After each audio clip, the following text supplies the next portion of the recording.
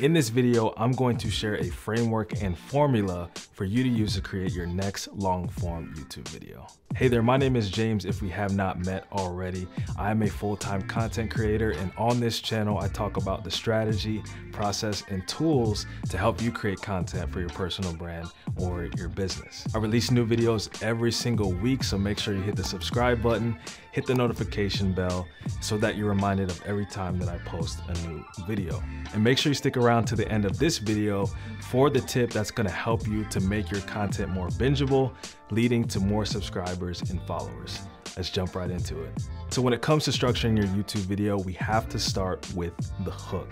The hook is going to be the thing that grabs your viewers' attention. Once you get them to click on your video, you need to hook them within the first 10 to 20 seconds. And here are a few things that you can do to help hook them. Number one, you can hook them by asking a posing question. You can tease a little bit of the content that you're going to talk about later in the video.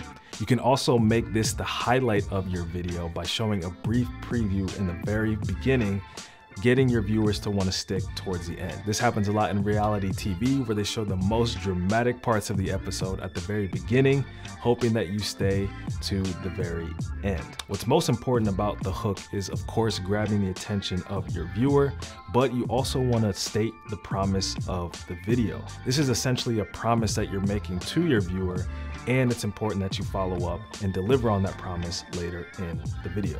Pro tip for the hook is to spice up the editing. Again, this is very important. You want people to stay and watch your video. So if you can make it a little bit more interesting, adding some B-roll, some quick cuts, some music and sound effects for this hook, it's going to increase the production value of your video, make it a little bit more engaging so that people are motivated to stay and watch until the end.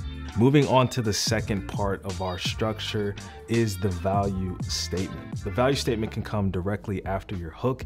This is your opportunity to do a little bit of branding. In the value statement, this is the time where you can talk a little bit about yourself, what you do, what your qualifications are, what makes you an expert to talk about the topics that you talk about on your YouTube channel. This also gives the viewer a little bit of reason as to why they should listen to you in the first place. An example that I use on my channel is, hi, my name is James. I'm a full-time content creator, and on this channel, I talk about the strategy, processes, and tools to help you create content for your personal brand or your business. So that value statement right there tells you a little bit about who I am, what my experience is, and what type of content I create on this channel.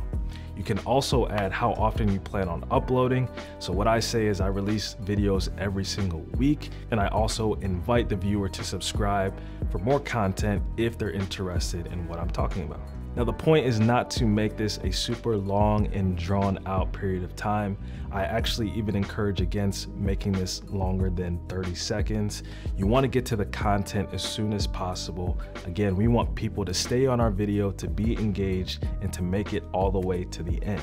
So avoid trying to make this section, this value statement, a super long bio about yourself or having a super long intro. I would just make it very clear, very concise, so that they know what type of content you create on the channel, and then get into the actual content. Which leads us to the next portion of our video structure, which is going to be the actual content. This is the reason why the viewer clicked on your video in the first place. They want to get the content. They want to know what you're talking about, and it's your job to provide the value so that when they leave this video, they have changed, they've gained knowledge, experience, or the know-how to do something that they didn't before. In the content section, this is going to take the most amount of time for your entire video.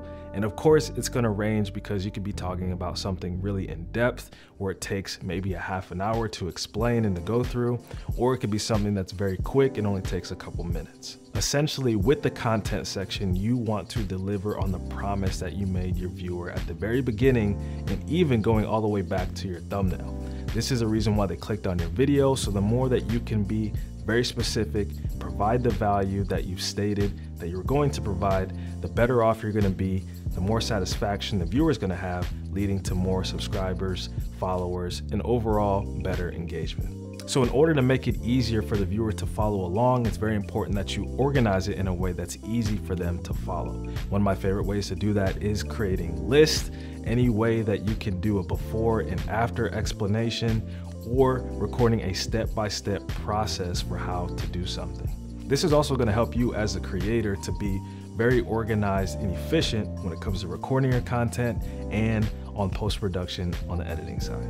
And if you're looking for ways to best organize your content, make sure you check out this video right here where I explain the 3 categories of content that you can be creating, and it works for any niche or any space.